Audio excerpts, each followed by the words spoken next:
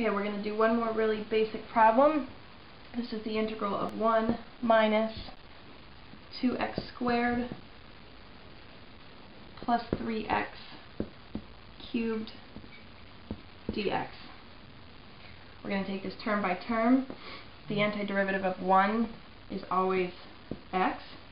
Then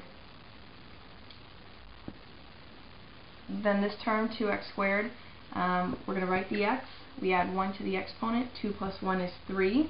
And then we divide the coefficient by the new exponent. So we get 2/3 out here. Plus, write the x. Add 1 to the exponent. 3 plus 1 is 4. So our new exponent is 4. And then 3, the coefficient, divided by the new exponent, 3/4.